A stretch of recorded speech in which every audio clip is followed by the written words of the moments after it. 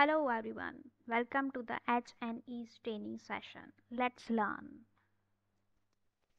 First see the principle.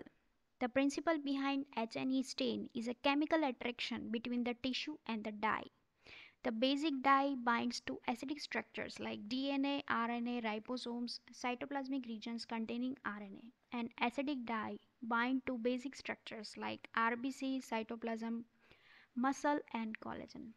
These two combines the H and E staining, that is hematoxylin and eosin staining. Let's learn the procedure. It is usually done on the histopathological slide where the tissue is cut under the microtome. After the cutting of the tissue, that tissue is spreaded over the slide and the slide is ready for the staining. So first step is we introduce a slide into the xylene and it is done for 2 charges. The next is 100% ethanol for 2 minutes for 2 charges. Next is 95% ethanol for 2 minutes. Next is water wash for 2 minutes. Then stain in the hematoxylin for 3 minutes. Wash it for 1 minute and add into the mild acid for differentiator for 1 minute. Again water wash it for 1 minute and put the slide in the alkaline solution for bluing. So what is bluing? The bluing is a process in H&E staining that converts the soluble red component of hematoxylin into an insoluble blue. So it is called bluing. The alkaline pH is required that can be achieved by using ammonia water, dilute lithium carbonate or Scott's tap water. So after bluing, wash it with the water for 1 minute and 95% ethanol for 1 minute and do eosin staining for 45 seconds. After that again put it into the 95% ethanol for 1 minute, then 100% ethanol for 1 minute for 2 charges and xylene for 2 minutes for 2 charges, and our slide is ready to mount. Let's see the result. So in the tissue the nuclei looks blue, cytoplasm looks pink, erythrocyte is bright red, and all other eosinophilic structures are red, pink or orange.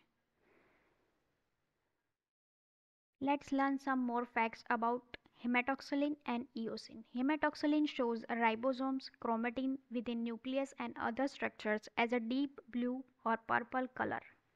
There are many varieties of hematoxylin stain, best known being Harris, Karadzic, Mayer and Vigart's.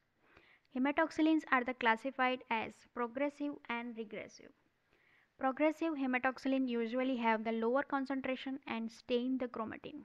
There is no need to remove the excess stain. And the regressive stains dye nuclear and cytoplasmic structures, and excess staining must be removed in the washing process. Eosin shows the cytoplasm, collagen, connective tissue and other structures that surround and support the cell as an orange, pink, red color. Hematoxylin is used to illustrate the nuclear details in the cell. The depth of the coloration is not only related to the amount of the DNA nuclei but also to the length of the time the sample spent in the hematoxylin.